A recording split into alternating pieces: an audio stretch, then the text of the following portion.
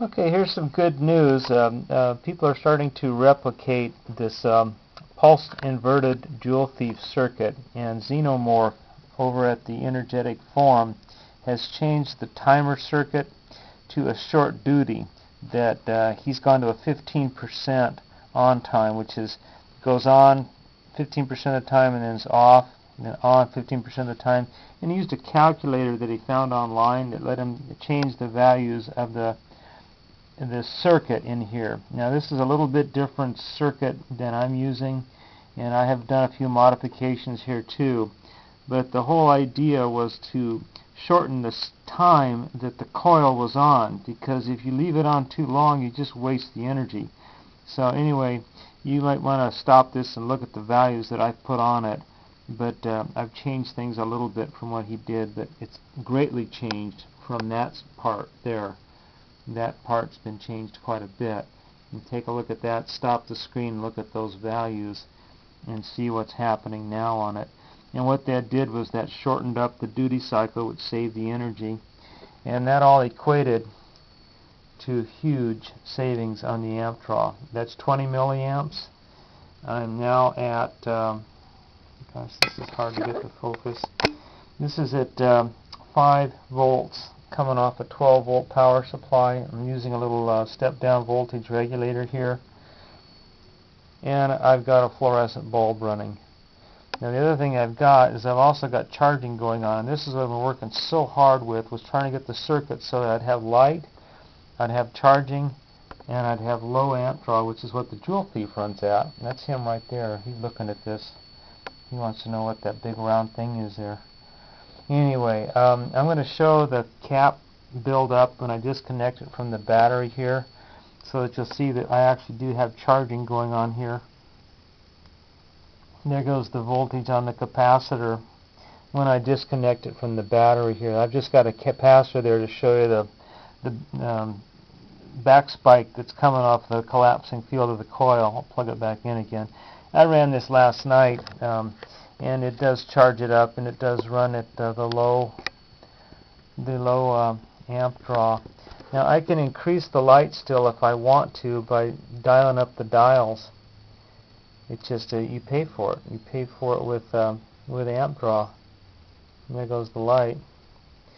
And then I'm going to dial up right now I'm at 80 milliamps, which is still not much. I'm going to give it some more voltage here. And watch, this is going to go right on up. There goes the bright light. But now I'm up to 220 milliamps or so, and I'm running at about 11 volts. But there's my bright light, and of course I've got great charging going on too. Watch this cap build now when I disconnect from the battery. It goes right on up.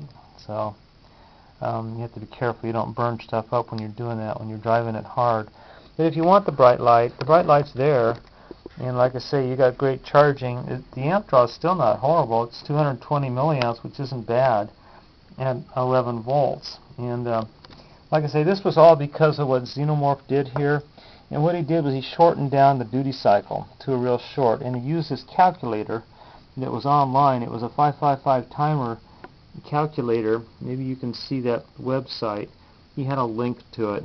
And there's a lot of these on the web that let you put in different values, and they spit out what you need to put into the circuit to make it do what you want it to do.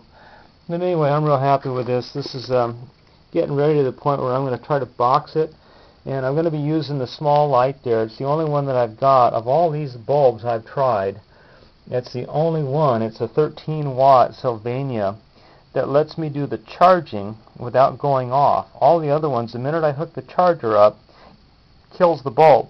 If anybody has any ideas why that's happening, sing out, because I don't know why. I don't know why that bulb goes out when I hook it up to the battery. Everyone except that 13-watt right there. Anyway, that's the latest on it. Now what I've been able to do is I eliminated the 20 ohm 10-watt ballast resistors that were in the circuit. Now that I'm running at such a slow low amp draw, I went to just half-watt resistors here, to a couple of 10 10 ohm half watt resistors, and they go on the base of that transistor right there. But anyway, things are running real good right now. I sure appreciate all the help from all the people that have commented and are doing research on this and working on it with me.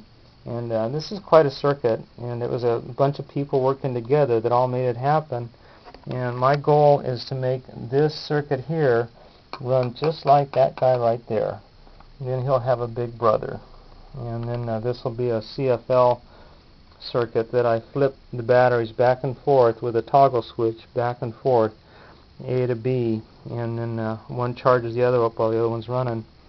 And that'll be the system right there.